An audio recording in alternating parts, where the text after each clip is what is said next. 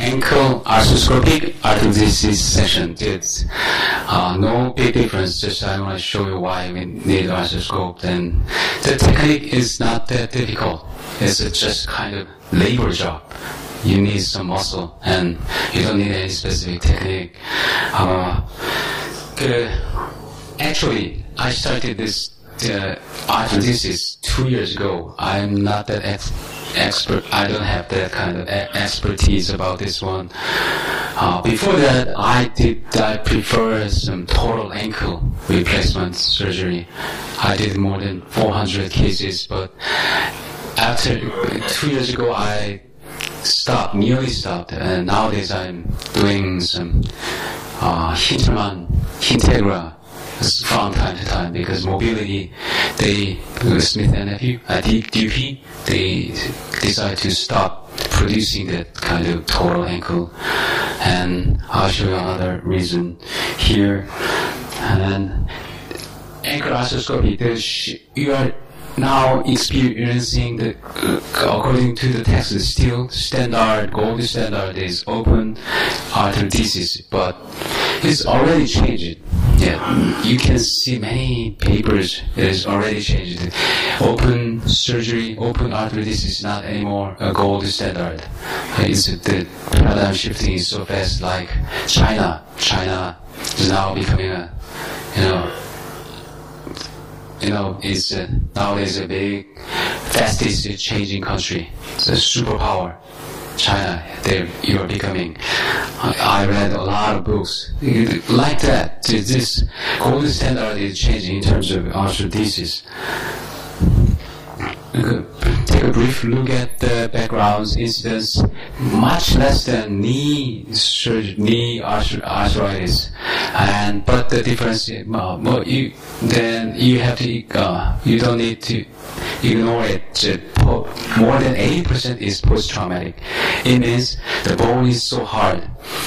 Did you see the previous video? The subtalar joint also looks very hard. Get the soft bone is not easy one. And also other doctors reported that Dr. Salzman also more than 70%, 80% is post-traumatic.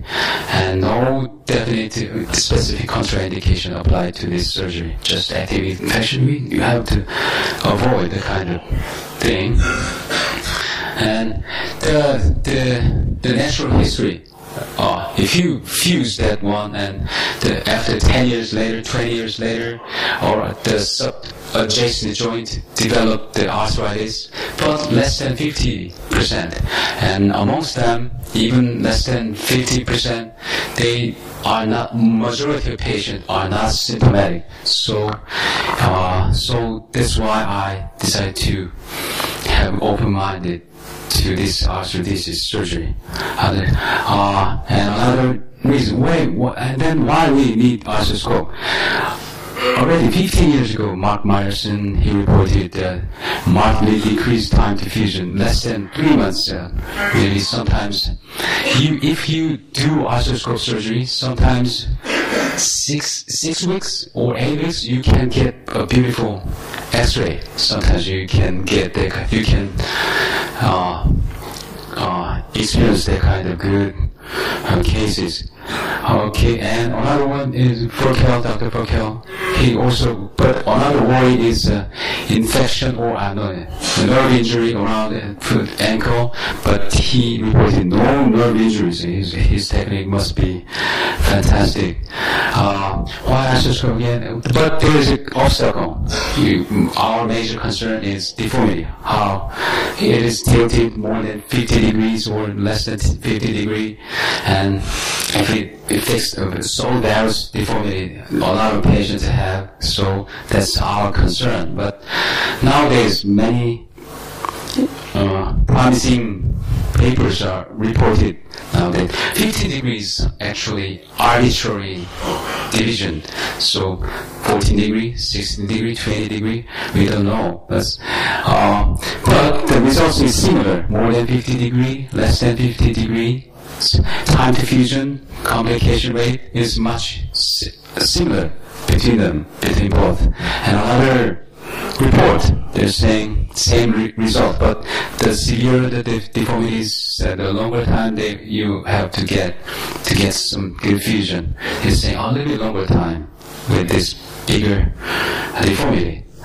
And this is my painful memory I want to share with you. Is look at that line. I did some distal osteotomy to fix this varus deformity, but it fails. It still hurts. Very complaining a lot in the clinic. So I convert her to total ankle replacement. But still hurts. So this also hurts. And then this time I convert her to, I do fusion like that. Only varus, so varus is more than inside fusion. It's not well done surgery. It's not. It looks poor. The varus is not corrected. But she's now doing very okay. She's very happy. She wants to remove it and fuse it. But to both sides fusion, I'm kind of reluctant. So I'm seducing her to stay a little bit more. And I don't want to remove this one. It's not collapsed yet, so, but it hurts, really hurts, and it works very well. So after that, my surgery is most of my cases are fusion, and I don't do that kind of total knee replacement every once in a while. And you have to check this AP and lateral X-ray, and the more important one is being projected from behind. And then you can see, compare the lower leg axis and the hind foot. You can see how much varus you have to correct. Okay. And long bone X-ray could be also helpful. It depends on your preference, but sometimes I do some proximal tibial osteotomy if patient has severe varus deformity. I heard Dr. Woo-Chun Lee also visited last year, so he also doing the proximal tibial osteotomy to correct if the varus is severe. And surgical consideration is general consideration. We have to remember, not for us, but for patients. We have to explain these limitations to the patient before surgery, because if you get a great result, good fusion, then but that surgery is not perfect one. It's not a restoration of normal function. So you have to explain it before surgery to raise the satisfaction rate. And another principle is here. But among them is you don't need to do all the Here, the more important thing is the difference between open surgery and arthroscopic surgery is one thing. Among them, respect the soft tissue more with arthroscopically. And then another difference is create congruent cancellous surfaces. I think I want to emphasize here. I experienced a couple of non-union cases since I started this ankle arthroscopic fusion, because the bone is so hard, because majority of patient is post-traumatic. The bone is like marble, stone, so it's hard to get the softish bone, soft bone, cancellous bone. And another debatable issue I want to show you here is rigid fixation. Every author emphasizes rigid fixation, but 2-screw, 3-screw plate, which is better in terms of rigid fixation? Okay, another general principle, we have to memorize 5-degree varus. And another one, technically demanding, but previously I showed you the deformity is not obstacle anymore. And 5 degrees, no definite contraindications, just similar general contraindications. Okay.